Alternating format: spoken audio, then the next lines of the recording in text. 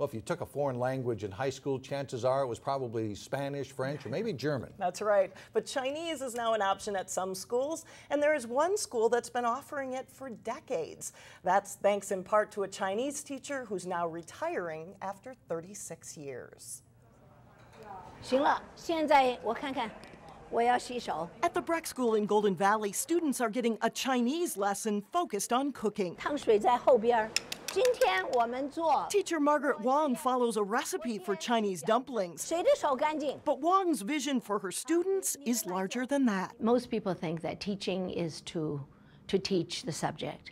No, but I've been lucky enough to teach a language and the culture because of my own background. Okay, some of these books. Wong left China in the 1950s. She started the Chinese language program at Breck in 1979. That was a time when many shook their heads about its relevance. I remember in the early years, people always question, why do we even offer it?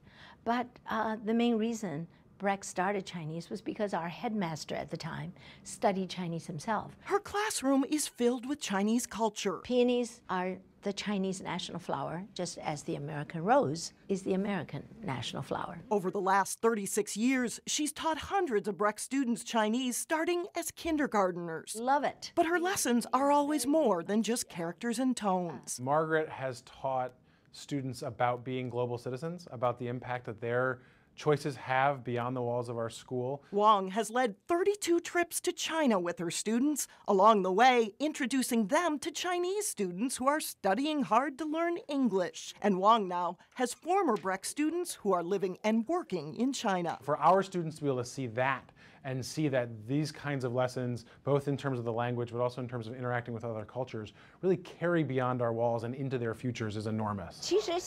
Just days from retirement, the 74-year-old Wong may be teaching one of her last lessons, but she hopes the takeaway for all her students is to be lifelong learners. What I teach them in Chinese is not just the vocabulary or the characters.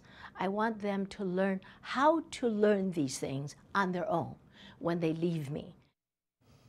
And there is currently 7 teachers at Breck now that teach Chinese, and they have 500 students enrolled in the classes. So once Margaret retires, that certainly doesn't end the Chinese program.